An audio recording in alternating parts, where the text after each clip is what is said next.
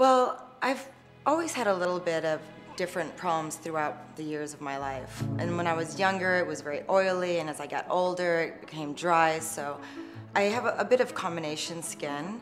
My skin is very sensitive and I have eczema, so I was experiencing that all my life. But recently, I really wanted to find something that would help my skin. I was so fortunate to come across Dr. Ourian, but of course I would eventually because everyone knows him. Everyone that I was talking to was telling me how amazing he was. So I started doing research to find the best solution that would help me feel brand new again. And all my research kept going back to Dr. Ourian at Epione.